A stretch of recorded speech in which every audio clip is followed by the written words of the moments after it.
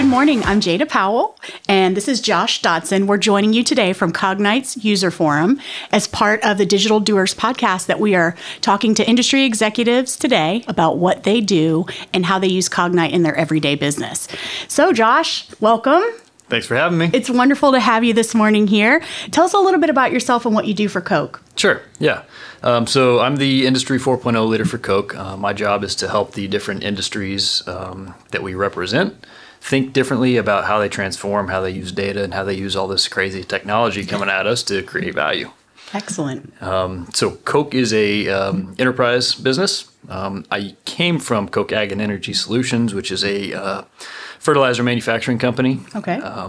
That was where the Cognite journey really got started within Koch. So it's been a fun ride. Awesome. Can you talk a little bit about that journey and how it got started? Sure. It's actually kind of funny. So we got our first interactions with Cognite back in 2021, I believe. And, organizationally, we weren't ready for what they were doing. So if you talk to the Cognite team a lot, they'll say we had to start creating products in order to show what data contextualization means because it was such a new concept to the industry. Wow. Right. And we were kind of one of those first customers where we were like, we don't really understand it. We weren't ready to buy into it as a business. And so over time, we kind of did some internal maturing and got to the point where we said, all right, I think we're ready to go. We're ready to buy into something like this. And so what we did initially was a little 2-month proof of concept to say, okay, y'all are talking a big game. Can you actually deliver? And we did this little 2-month proof of concept, and then we took it out to the operations teams and said, is this something that you would value? And the overwhelming feedback was, yes, give it to us yesterday. Okay. So that kicked off our journey into rolling Cognite out across we call it a fleet, our portfolio of assets, and it was great. Awesome. Yeah. Well, I love that they were able to take a proof and prove it to you immediately from the work that they were able to do. And then you guys were like, we're all in. Let's go. Yeah. So I love that. So can you talk a little bit about where there's an example, and it can be from the case side, where AI has made a measurable difference? Yeah. The $1 million question. That is the $1 million question. So there's been a lot of pressure recently on AI and all the investment going into AI. Show me where it is on the bottom line. And my challenge back to anybody listening to this is it's really, really hard to find. I believe that AI is going to kind of snowball over time, but it's not going to be use case by use case. It's going to be in a comprehensive AI strategy where you'll really start to see value. I recognize the fact that use cases are needed in order to go execute, but if we're trying to measure AI's success based on one use case, it's just not going to pan out ever.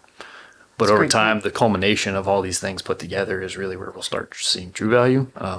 So to answer your question, we took a bet that we are betting on the future, betting on a large value chunk. So we haven't put a whole lot of effort into trying to nail down each individual use case and how much value it's creating.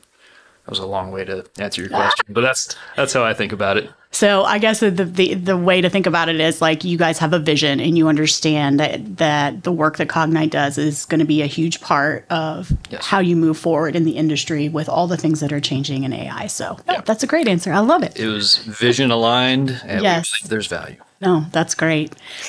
So when you first started back in those early days, what surprised you the most about implementing AI into your everyday operations? Yeah, I think one of the most surprising things is how quickly people start to pick it up once you spark a little bit of curiosity. People, if you get them to try it just once, specifically LLMs, right? They start to tie the ideas together on their own relatively quickly. Now you have to pair that and make sure that it's got good data and it's not hallucinating all the time. So there's some guide rails you have to put in place. But in general, once people recognize you're just talking to another person that happens to be super, super intelligent, right? People want answers. They'll go ask questions and things like that. And so I think that's been a big surprise for me because you hear how people are afraid of AI and, oh, it's going to take my job. Well, if you frame it right, you spark some curiosity, people start to latch on and they really start to use it. because they become more efficient, right? Yeah, absolutely. Efficient in their job, they're getting more done, they're feeling like they're giving to the organization too. So all great things that AI They don't can have do. to do the things that they used to do Right. that just made them mad, right? Especially, yes, if it's things that they don't like to do, right? Because we all have those tasks that we don't. How has working with Cognite changed the day-to-day of your team? There's a lot of menial tasks. Not menial. There's a lot of tasks that we do now that are done differently than they used to be. So if you think about like putting together a job package as a maintenance team, right? It used to be, I'm going to go attach these files. I got to go find these files. I got to go download them, attach them to a work order, and then they're stuck. They're locked in that work order. Whereas now people are transitioning to, we're going to build it and we're going to collaborate on it together on a canvas, right? Or we'll go put together a monitoring dashboard on a canvas. And it's just the accessibility is really making people better at what they're doing. And what this is also doing is it's sparking ideas of, we talked about vision aligned and what we think the plan of the future looks like. It's starting to spark ideas in other people so that now they're wanting to go drive this. I think this helps get us to that future state too, right? So an example of that is we're using our data on the front end of the work process to make our work orders, the data better. Right, so we've put AI agents on the front of the work process so that we're not having to train everybody on this is exactly what you need to know and put into the work order. They're basically talking with an agent and saying, "Are you sure that's enough information? Based on what you're saying, this is what I think you mean," right? And so it's making the data going into every other part of our process better, right? Which has long-term implications as you start to see the snowball grow, right?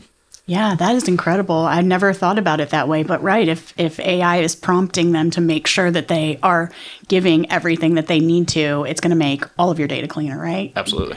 So talk a little bit about, I know I've heard this with other companies too. So what did you have to do to the data before you started with Cognite, right? Because there has to be a certain level of you as a company, like making sure that you're giving it the best data that you can. Yeah, I mean, I think one of the accidental favors we did ourselves is before we even got introduced to Cognite, we kind of started on this journey of we call it solve once, apply 7 times for our 7 plants, right? And so we started this journey of consolidating our different systems, our structured data systems like our CMMS and our historian and whatnot.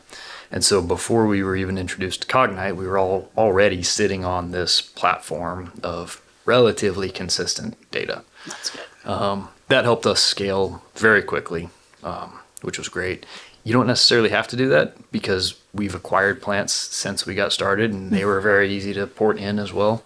I say port, that's a terrible word for it, but to bring into the system as well. And I think we didn't spend a ton of time retroactively cleaning our data. Oh, that's good. We did as good as we could. And then we said, all right, here's the problem areas. Let's go fix those.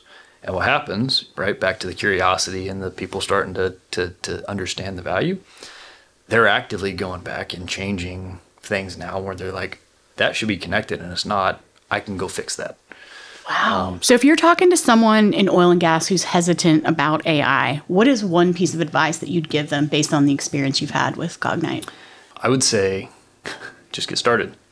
just try it, go. right? I mean, it's something that we're all going to have to contend with at some point. It's going to change the way the world works. Right. Just fundamentally. So the longer you wait to get started, the further behind you're going to be.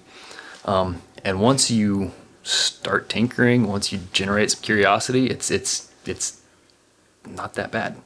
You'll start to have these ideas just like everybody else is having, right? And you will hopefully get excited as well. And I'd also say, back to the data question, that is one of the big hurdles that people are throwing up for themselves. It doesn't necessarily have to stop you. It might change the pace and the speed and the things that you can do initially, but over time you're going to figure out how to overcome those hurdles. And then I guess the last piece is, we kind of talked about it earlier, I hate the word use case. We need to be thinking about this as a holistic strategy, Right. not just a use case by use case, single project ROI basis. And it's got to be incorporated into your entire strategy. Absolutely. Like you said, I think that your team having the curiosity is just building the bigger vision for the strategy too, right? It's not, you're not forcing buy-in. They're automatically engaging with it because they want it to be better, and it's going to keep getting better and better and better. So yep.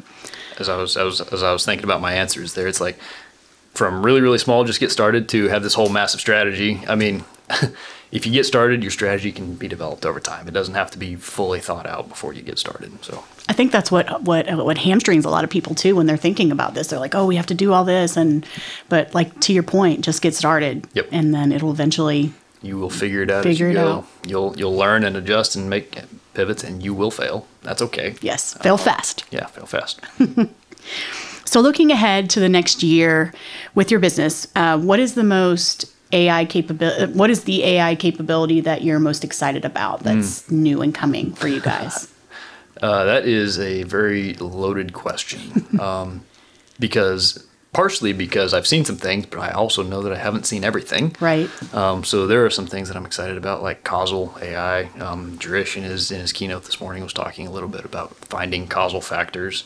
That is something that I think brings on the next evolution of AI. Is right now we're bringing knowledge together and we see how it's related, but we don't see how things are impacting other things yet.